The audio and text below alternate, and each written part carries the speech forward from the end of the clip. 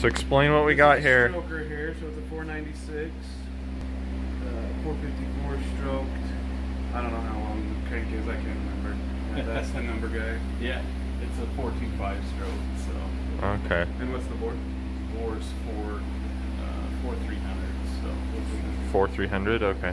So we were just checking clearance on the rod bolts to make sure it cleared the block. So we thought we were gonna have to clearance the block, but everything looks good. So. Yeah, we'll just we'll put the put that rod in each hole and check each one, and I'm sure they're all going to be fine. But since we're here, we got to do them all, make sure it's all good, and then this block can go back over to the machine shop and they can put cam bearings in it, and the freeze plugs.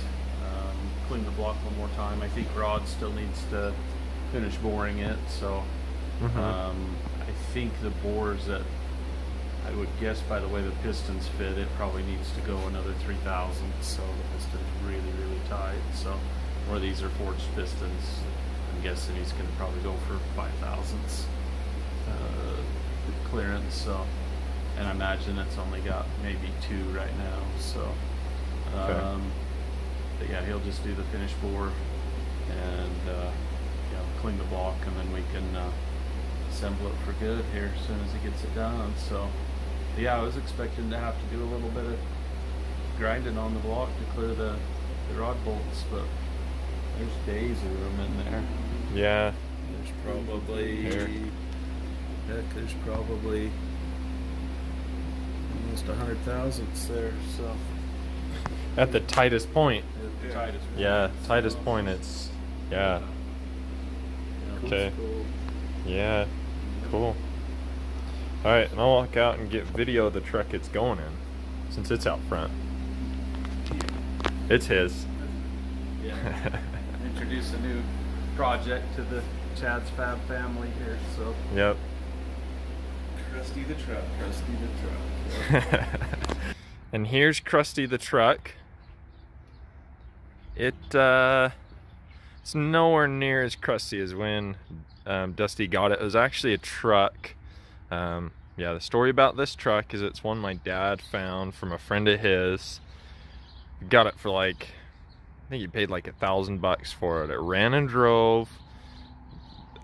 I don't even know the whole story why they needed to get rid of it for so cheap.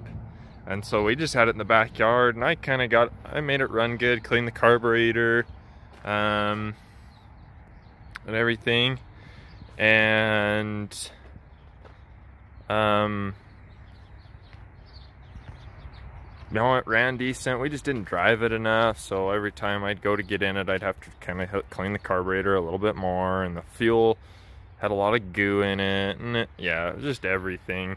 And Dusty, that's in the shop, that's my dad's little brother, and he was talking to us on Christmas Eve.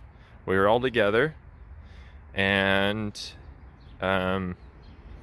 he was just asking, hey, what about all these trucks? And he had like 10 of them on local classified ads he was looking at, and we're like, how about you come over, we got one, we'll give it to you for what we paid for it. And he came, I think it was the 26th, the day after Christmas, and he's like, okay, I want it. Came back a couple weeks later with some money, and the fuel pump had died, and so he had to put a fuel pump. It was a mechanical pump, so it was easy. Clean the carburetor one more time, and yeah, and then he's done a bunch of odds and ends. He put these nice American Racing wheels on it. He's lowered it 2 inches in the front, and he's got 4-inch drop springs in the back. The front, we just cut a coil out of the springs, and as you can see, here, I'll walk over to the other side so you can get a little bit better angle. It does sit a little high. If it had the bed on, you'd see that the tires just kind of, the fender sits like right here on the rear, so it needs to go down a little bit more. So we were going to cut it because it just has a small block. We're going to cut some more out of the coil spring, And then the cam went flat on one, I think it was an exhaust lobe. I can't remember. That's what I want to say is exhaust. And so now it's just his runaround rig to drive it the 2 miles from his place to here when he works on stuff. Beyond that, it's been sitting. He put the steering wheel on it. He put the tack on it. He did this Indian blanket seat cover. I covered up how gross looking the seat is. You can see the headliners hanging down. Even the trim. The bed's off so that he could clean up the rails and get this Boyd welding tank in, because when he gets the big block in it, it's going fuel injection. So he wanted to pump inside the tank, and he wanted the tank out of the cab at the same time. So what better way to do it? We've put that in a bunch of different things, and we've always been happy with that tank. So yeah, so the bed's off right now, but it'll be back on shortly. But it's, and oh, one of the things of why we called it Crusty is it had a camper shell on it, and that camper shell had like tons of different paint on it throughout the years, and it looked so bad.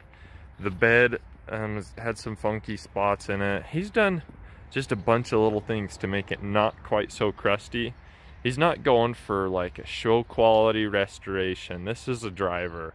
He's gonna do his plan is to do a 20-foot paint job that looks good from 20 feet. You know, something cheap. We'll just do it in the shop. It'll look good, and it'll be fun to drive. A ball to drive, especially with a 496 under the hood. Here, I'll even pop the hood, and you can see the small block in it now. Here, I gotta set the phone down. All right, that's it. I think it's under this valve cover, if I remember right. I think it's number 3 or number 5 exhaust is what I want to say is the one that went flat. Don't quote me, I don't remember. Yeah, he did put the dual diaphragm booster in it. The master cylinder went bad, and so he just put the dual diaphragm on it at the same time to get better brakes. But it's been an awesome truck. I loved even running around the yard when we had it. So yep, this will be one you'll be seeing more updates on. You won't see every little update, obviously, because it's not worked on here, but you'll see the big pictures to be able to show you what he's done in the process and just different things that are happening on it. It's such a cool truck, you know. Even if it's not the prettiest truck, just having the big block under the hood and some cool wheels just makes it so cool. So, but yeah, but back onto the motor in 3, 2, 1.